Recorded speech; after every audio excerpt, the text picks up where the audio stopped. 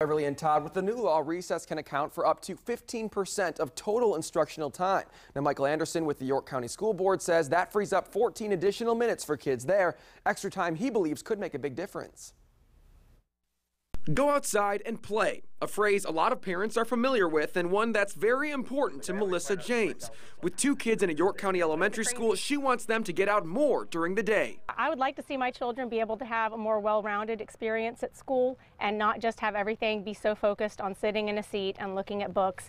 Now, with the passing of a new state law this year, there's a chance. School board member Michael Anderson is on board. He says the law allows recess to count as part of the instructional day. To account for up to 15% of the instructional hours. That's going to equal to about 34 minutes a day of recess. So York County currently has one 20-minute session.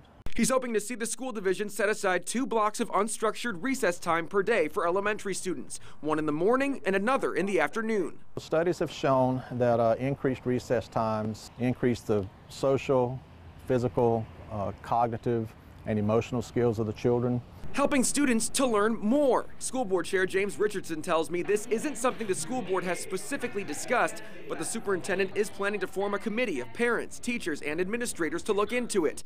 Anderson is planning his own Q&A sessions with parents this week. So I decided to jump in and get behind it, and because I believe in it. Some Virginia school divisions are already making moves on this. Prince William County just decided to double its recess times from 15 minutes to 30. Now it remains to be seen if schools in Hampton Roads can carve out more time for students here. They have a lot of really engaging interactive activities, but it's still structured time.